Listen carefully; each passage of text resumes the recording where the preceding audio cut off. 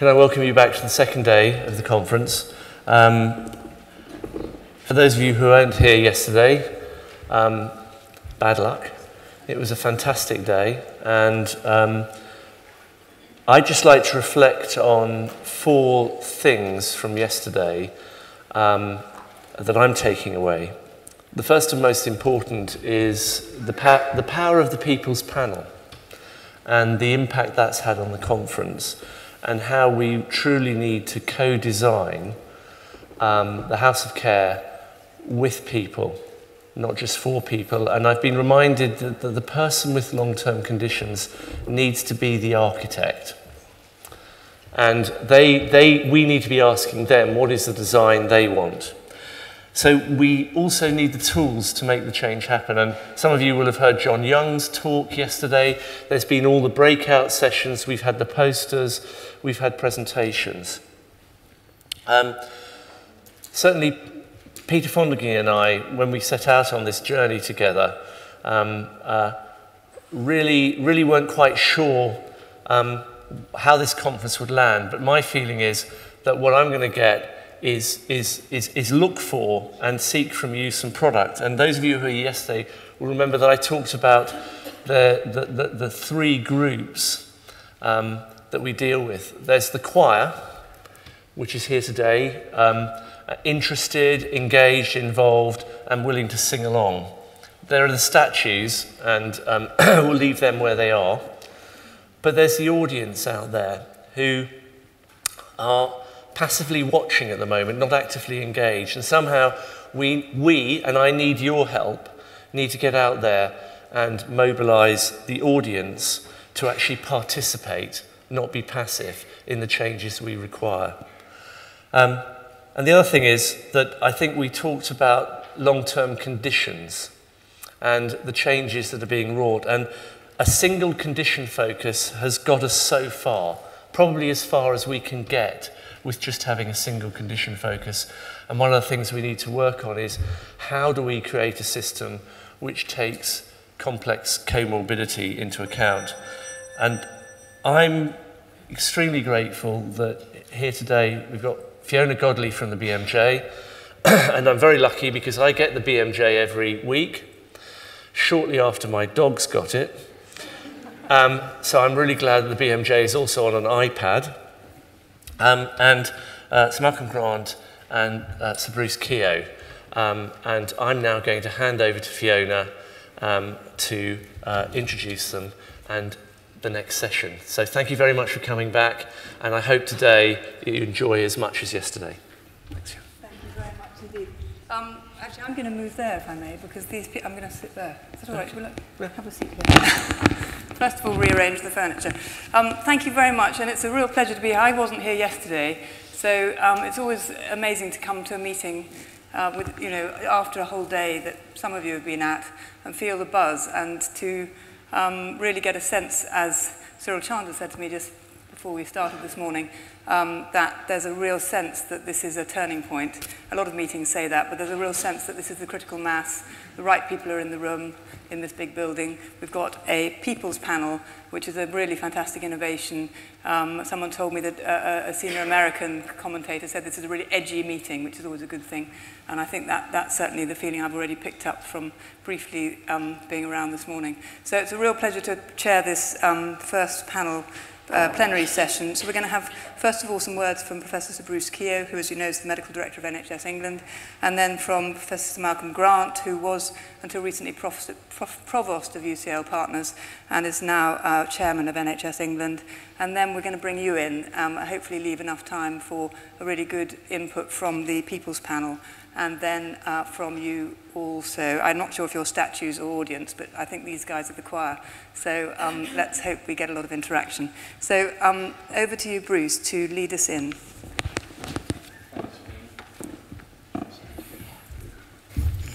Well, good morning, everybody, and thanks for putting aside the time to come to what's really quite an important conference. I looked at the title of the conference and saw it was Future of Health. I'd like you to think of it as something broader than that, and I'll explore this a little bit with you over the next couple of minutes. I think this is about the future of the NHS. I think it's about the future of where professionals sit in society. And I think the success of our endeavor over the next few months and years gets to the heart of the trust that the citizens of this country put in the NHS, in those who run it and in those who deliver the services.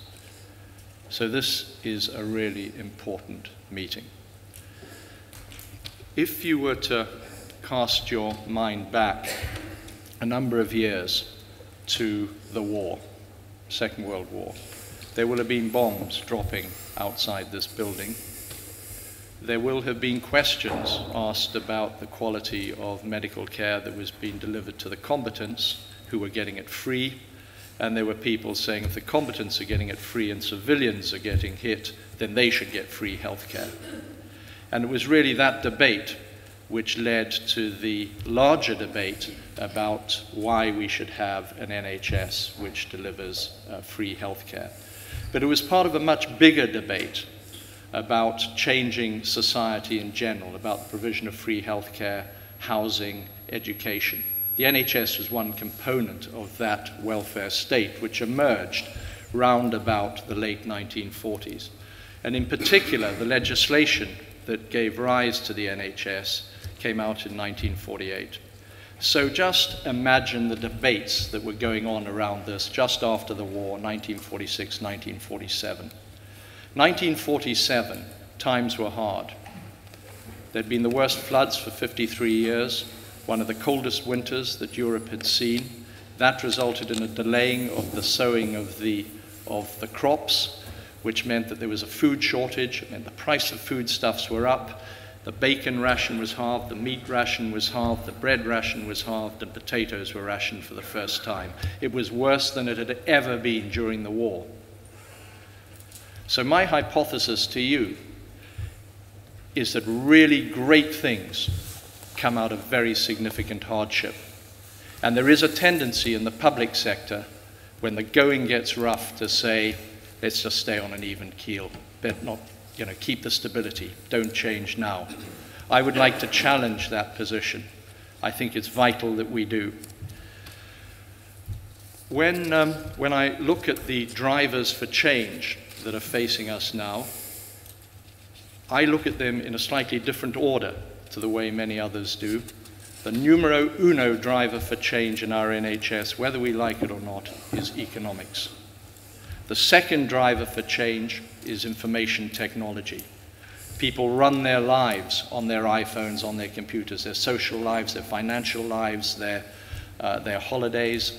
They're their own checkout clerks at supermarkets. So technology is big, and we're going to see more of that. And interestingly, the innovation awards for the best technology innovations this year were in London last night. The third driver for change is a set of changing expectations at three different levels. First of all, the public continue to expect to get free care at the point of delivery, and they expect that care to be of high quality, and they expect it to be available to everybody.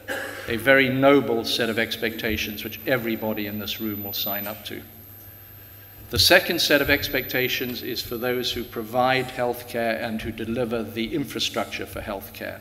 They expect to be able to make a reasonable amount of money so that they can continue to run their operations, and corporates expect a reasonable return on investment so that they can continue with their R&D.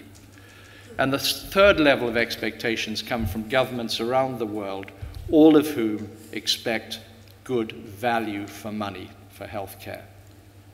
And nowhere is that debate greater at the moment than it is in this country. And the final driver for change is demographics. There is a tendency for clinicians to put demographics at number one, but I put it to you, if we had enough money, we wouldn't need to worry about demographic change because we could deal with it. But we haven't got enough money, so we have to think of other ways of dealing with the increased demand associated with the dramatic demographic change. Now, successful companies, and I'm not an economist, so this is a sort of amateur perception, but successful companies in a difficult fiscal environment, it seems to me, do three things. First of all, they take control of their finances. And I think in the NHS at the moment, we've got reasonable control of our finances and we have some headroom for the short term. The second thing that companies do is they ask their customers what they want. And the third thing they do is they innovate according to what their customers tell them. Because if they fail to do that, they go down.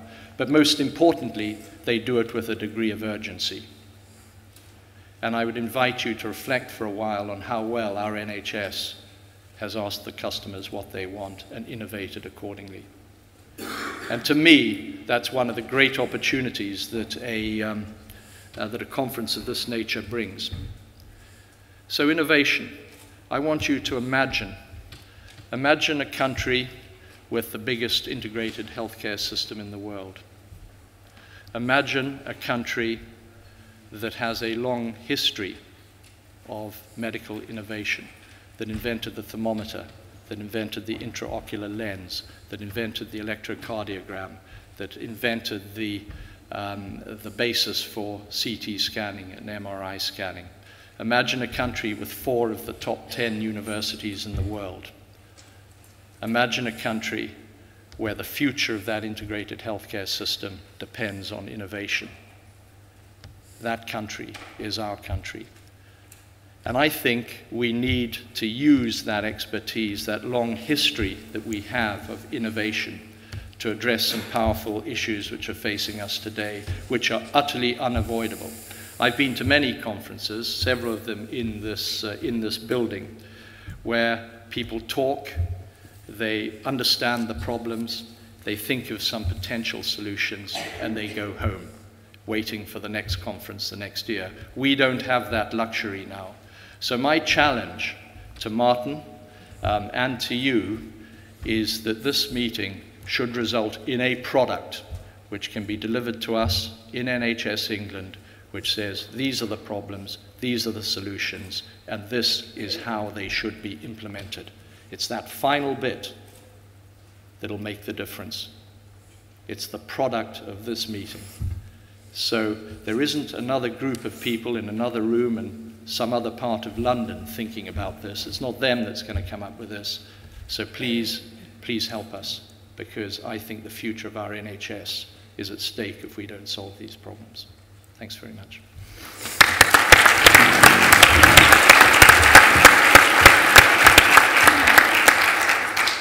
Thank you very much indeed, Bruce. And I'll invite straight away, if I may, Malcolm Grant to speak.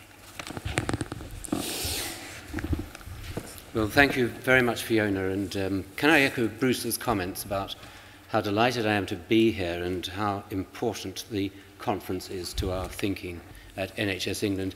For me, this has been a rather interesting week. On Monday night at midnight, I retired as President and Provost of UCL after 10 years.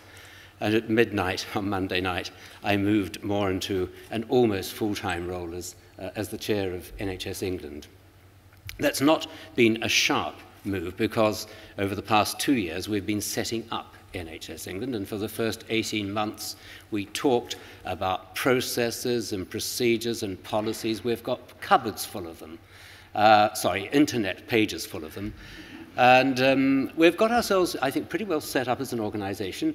At the end of March this year, we had about 100 people on the payroll of NHS England. And on the 1st of April, we had 6,500 people.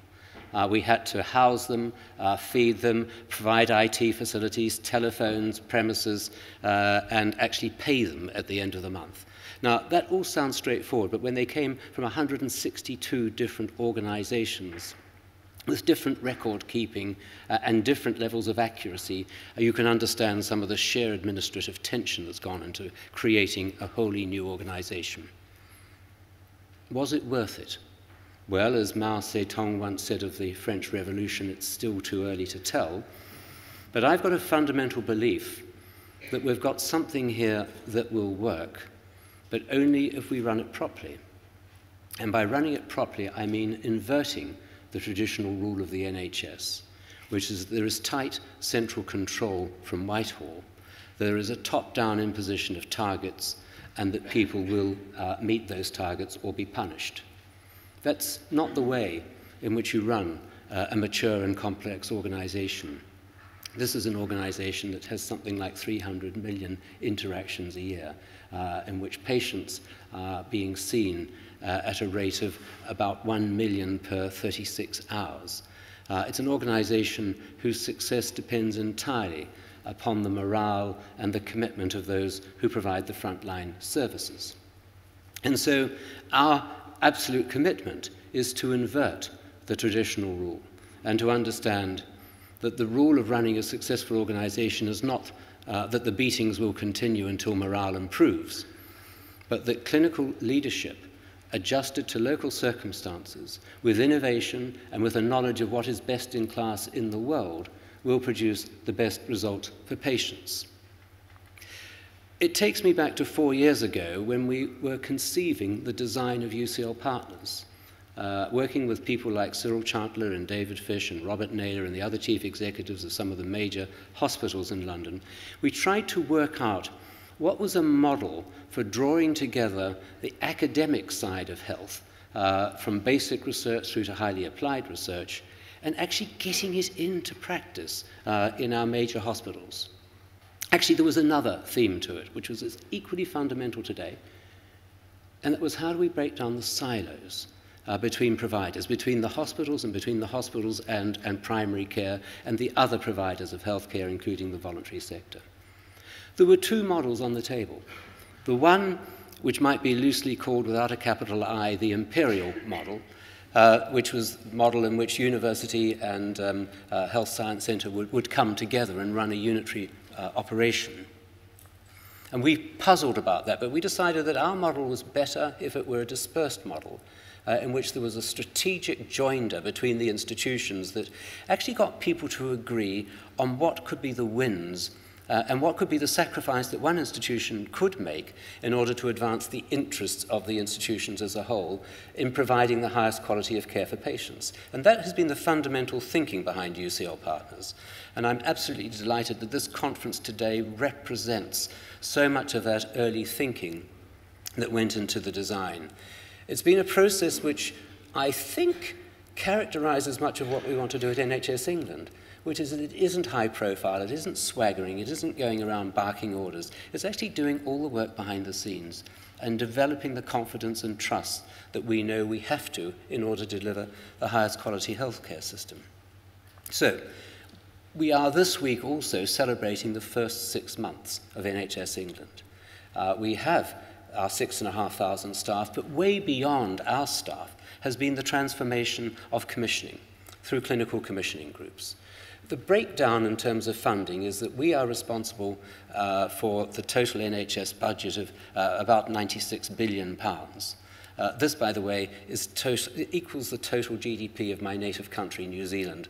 And if I ever were having difficulty getting to sleep at night, that very thought is bound to prevent it from occurring. Reading some of our policies has the other effect. But sorry, that was an unworthy comment, and I retract it. But it does go back to Bruce's point that this isn't about policies. Yes, you've got to have the policies right, but this is about action. And we've got to stop just doing the policies and get on and do the business.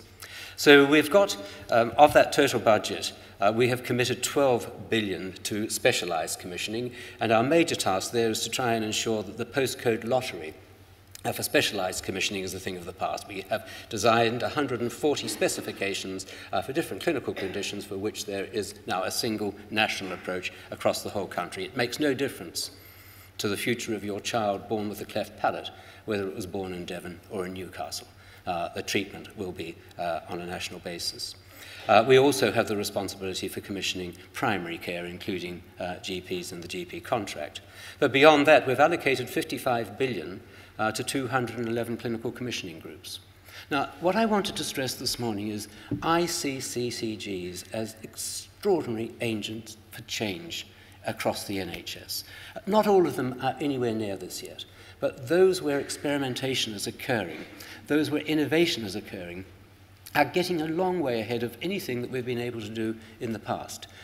They've been able to take the leadership which is given to them by virtue of having these sums of money to plan a strategy for their own area, to work closely with local government, to work closely with the third sector, and of course to work very closely with the providers, to try to ensure that the patient pathway for any particular condition isn't a product of the preferences of successive providers, or indeed successive consultants within successive providers, but is provided in a much more joined-up way. We have CCGs who are commissioning high-quality informatics so that they understand not only what are the demographic characteristics and the burden of disease in their local areas, but also what treatments work and what provision is available and how it may be enthusiastically joined up. This is, I think, becoming infectious. We've also got some first-rate hospitals who are experimenting with a different pathway for patients which allows them, if they suffer from a long-term condition or more than one long-term condition, to have a one-stop shop. You come in, you have a half day in the hospital in which there is a complete analysis of the problem, the tests are done, and the patient is sent home with the results in an integrated care package that follows, rather than a succession of visits to see successive consultants, come back for successive tests, go back to see successive consultants, and on it goes. For the reasons Bruce has mentioned, we cannot afford it. We cannot afford waste in the NHS. We have, over the past 65 years, seen an increase in demand for healthcare services in this country of around 5% per annum. We've also seen a funding increase of around 4% per annum ahead of inflation, and that's 4% real. The first of those increases, demand, will continue. The second, funding, will not. Nobody, looking at the current state of the British economy, could give me an assurance that I would believe that we will see above inflation funding for the NHS over the next 5 years, if not the next 10. Strategically, in response to that, we've got really three choices. One is we ration the provision of healthcare. The second is we introduce charging for aspects of healthcare. And the third is we actually make what we've got go further. And I couldn't support either of those first two approaches unless I was absolutely convinced that we had worked out the third, and I don't think we're anywhere near working out the third. I think that the impact of improving processes across the system, which we're perfectly capable of doing, but requires a very significant culture change, and it has to come by CCGs being representatives of patients in their area and using commissioning effectively, perhaps for the first time. And it has to come also by our not telling CCGs what to do, but supporting them and sustaining them and providing the infrastructure that does that. Thirdly, innovation, Bruce's theme on which he concluded and on which I will also conclude, is fundamental. None of us, I think, can foresee what will be the disruptive technologies of the next 5 to 10 years that can help us to transform healthcare. Everybody in this room, I suspect, has a mobile phone in their pocket. If I told you 10 years ago you'd be sitting here with not only a mobile phone but a mini computer tied in with it and a high-resolution camera, I'd have been laughed at. There is an extraordinary capacity for technology now to be turned to the cause of healthcare, and much work is being taking place in Silicon Valley and in this country. A second aspect of technology has to be our great universities. And this is where institutions like UCL Partners and the other new academic health science networks across the country come to the fore. We have to deploy the brain power in our universities to the cause. And these networks, which get not only the discovery from the laboratory to the bedside, but get it from the bedside to all bedsides. We've got to overcome this dissemination, diffusion gap, which currently exists in the NHS. We will do our part as system leaders on this, but we are not system dictators. We will not prescribe what will happen. Our role is facilitation. Facilitation around data, facilitation around transparency. Bruce's initiative, for example, in ensuring that the outcomes of surgical interventions in 10 specialties are now published. It's possible now to, by consultant, to see what the outcomes are, not just in terms of mortality, but in terms of other indicators of success of the process. We have to lift the veil of secrecy, we have to lift the tradition of introversion and cover-up, and we have to make this a vibrant ecosystem visible to the world. Through transparency, it's possible to drive improvements in performance across the whole system. And I can assure you that that is what NHS England is committed to. In conclusion, I would just like to read out some words from the recent report by Don Berwick, the great American healthcare expert who was brought in to advise the government in the wake of the Midstaffs scandal. He wrote, "You are stewards of a globally important treasure, the NHS. In its form and mission, guided by the unwavering charter of universal care, accessible to all, and free at the point of service, the NHS is a unique example for all to learn from and emulate.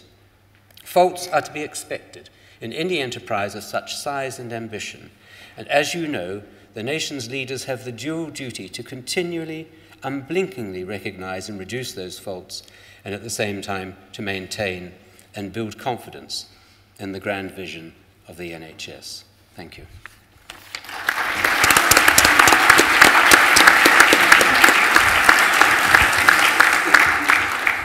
Thank you very much, Malcolm. Thank you very much, Bruce. So we have something globally unique, very special for the world, but also incredibly important for us all in the UK. We have to make what we've got go further. There isn't another group of people somewhere else in another room. I think that's a very important thing to remember, who are going to sort out the challenges we face.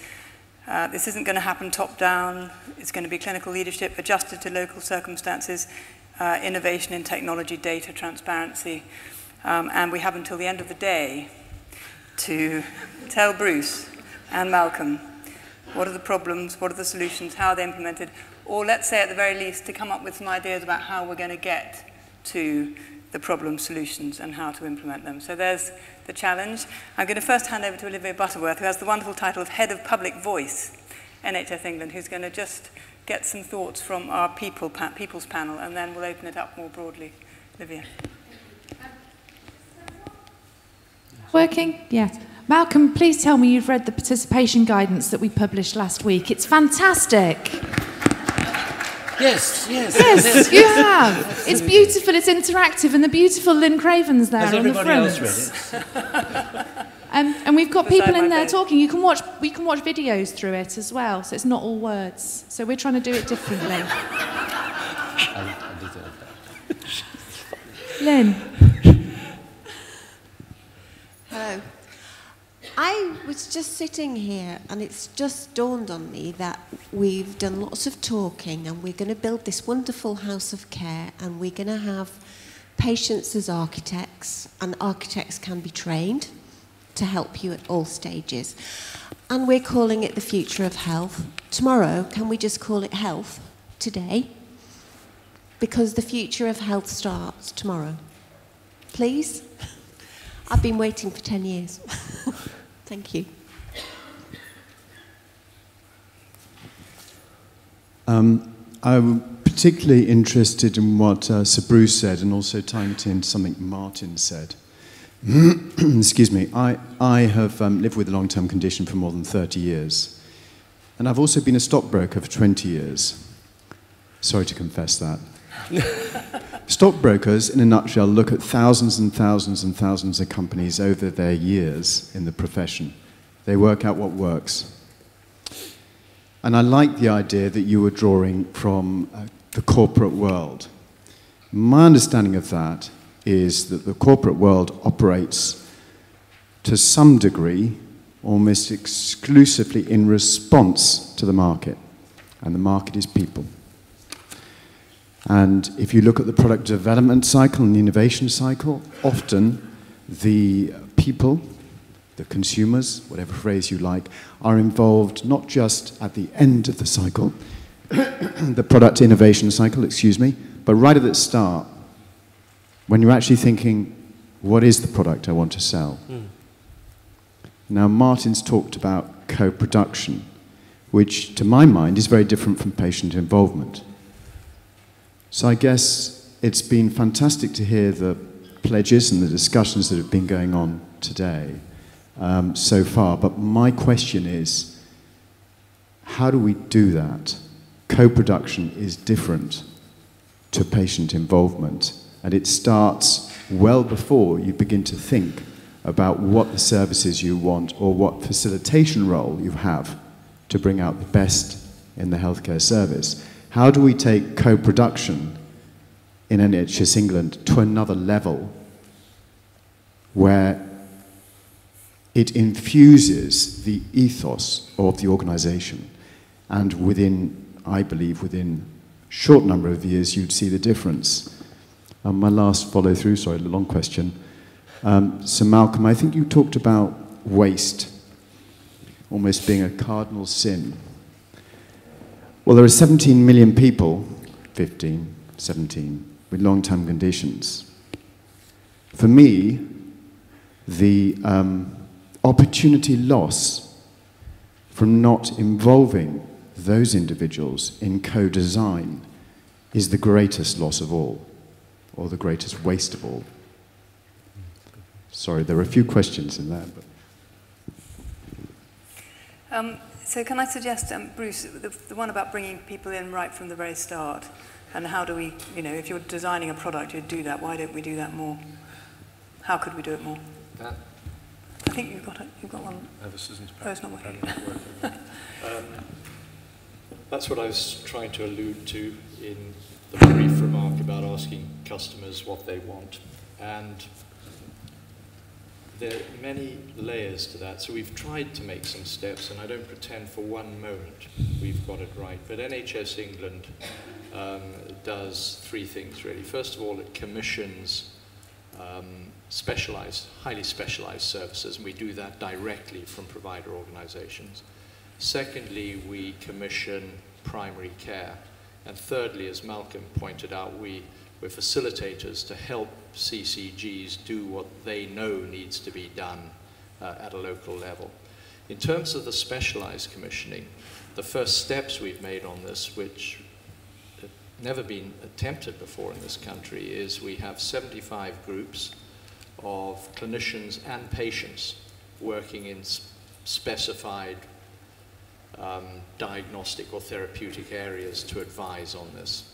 And we're in the foothills of how we do that. And I think by selecting the right members of the public to sit on those groups, we will get further advice on how to move that forward. The second area, which is more complex, and I think Martin will be in a better position to advise on this, is how we encourage CCGs to really get patients in right at the beginning of the problem. And not just patients, actually, members of the public. So I'll pass over to Martin on that. I'll follow Martin. Okay.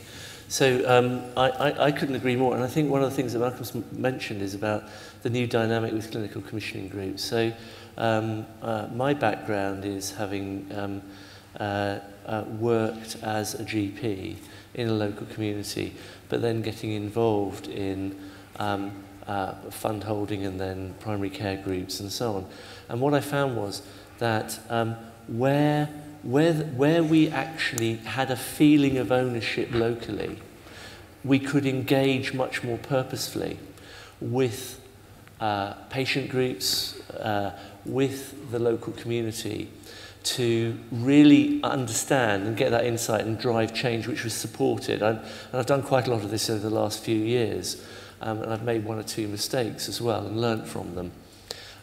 So I think your point is absolutely right. I also think the other thing we haven't mentioned is local authorities and health and wellbeing boards. And this is more than the NHS. As someone said to me recently, this is more than medicine. It is about communities and how we work. And Jeremy Hughes was here yesterday talking about Alzheimer friends and Alzheimer communities. How do we work and engage locally? I don't think that can be done in Whitehall. I don't think it can be done in Quarry House. But I think when I've been to, Leeds, Newark, Basildon, Birmingham, you feel that sense of energy, and we've got an opportunity to truly engage and work with local people to create services that have meaning for this part of the country. Let me just give one example. I was told yesterday of an action that had been taken by a CCG, and this is by a GP who CCG leader, who had wanted to work out whether they were doing the right thing for alcoholics. And so they got a half-day meeting of alcoholics, recovering alcoholics and several who were still drinking and members of their family. A long discussion ensued, and at the end of that she said she felt that our arrangements for dealing with alcoholics were almost entirely wrong in every respect. And we, listening to that meeting, really had to commit ourselves to taking a completely fresh approach, and I think that illustrates very well the point that's been made. Thanks, Malcolm. At the risk of overrunning, I'd just like to invite people generally to raise hands. I'm going to take 3 or 4 brief, if they may be, comments. There's a lady there, there's a gentleman here, there's anyone over here with a hand up, there's a lady at the front. So if I do, maybe any other desperate hands waving. So we're going to go 1, 2, 3. Thank you. Brief, if you may, if you will. Yes, I'm Rachel Butler. I'm from the London region of NHS England, and I think my comment really is, my question is for you. So there's a lot of energy going into the listening to patients, but I think there's also something that's coming through, and it came in through your comment, about how nimble, how responsive, how urgently can we respond. And I was fortunate to go to visit to Vodafone this week as part of an NHS England visit to understand how a company has really reformed its ability to be responsive. And they had a completely different way of organising themselves, of drawing in staff, of being highly responsive. And I guess I'm interested in your reflections on where are the companies that really move fast in response to what they hear from their customers. Thank you very much. I can't remember where the other hand was, that it was just here. Sorry, and then there was... Oh, run. Speed. And then it was the lady at the front there. Yeah. Thank you. Not sure that's working. Is that? It's Bruce Pollington. I'm a medical director for hospice in Kent. My question is about how do we support commissioners to innovate. We want to have secure finances, but innovation, you don't really have the evidence. So how do we crack that cycle? Frivolous example, let's suggest we wanted to put Google glasses on ambulance crews so you could have a multidisciplinary team, view patients at this roadside or in someone's home. Sounds like a great idea. If public were behind that, how would we actually, how do you commission that when we've got no evidence? How do you generate the evidence for genuinely new, good ideas and new technology which is available? Thank you, and the lady behind you. And I'm just feeling generous to the man behind you there. If you want to pass the microphone that way, diagonally backwards. Thank you. My name's Angie Archer. I'm on the the People's Panel, but also Self-Management UK. And as part of that position, we rely on innovative commissioners to take the plunge, to say, OK, we'd like our people to learn how to self-manage their conditions, because ultimately it's going to save NHS money, etc., and gives people empowerment. But my question is, I'm loving hearing the commitment everybody's making, and to me it's really refreshing. But what I'd like to know is, how is all of this going to get filtered down onto kind of the front line, basically? Because I've done some work before on communication training with GPs that have been retired and come back and that kind of thing. And really, quite honestly, it's something that needs to be looked at, and it needs, you know, just simple questions like, what would you like to get out of today's visit, rather than, you know, how are you feeling today? Which is actually a ridiculous question when you go to doctors. So how to make it real in practice. Yes. Thank you. And at the back. Yeah. I'm Tim Vance from Routine Health Outcomes. For Bruce Keogh, really. Jim Collins in Good to Great said that great companies focus on key performance indicators and pursue those resolutely. We've introduced the friends and family test, but we still don't have a good measure of value which applies to all patients, irrespective of how many things are the matter with them. Brilliant.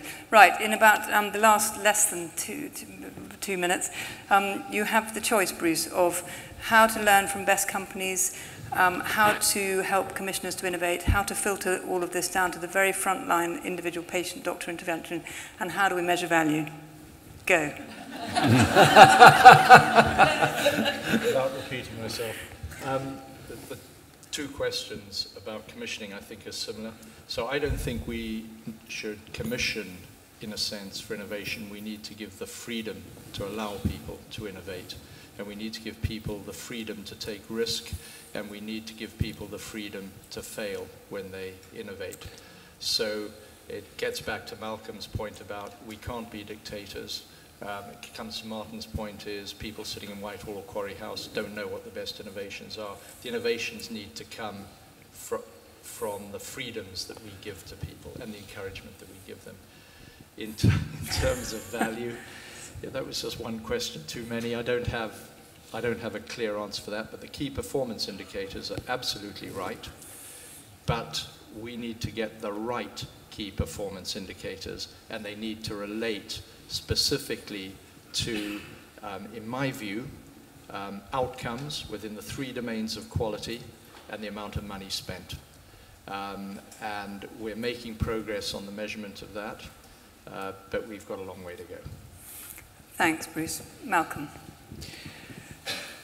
No, I don't think I have anything to add to that, except I've still been pondering that question about waste.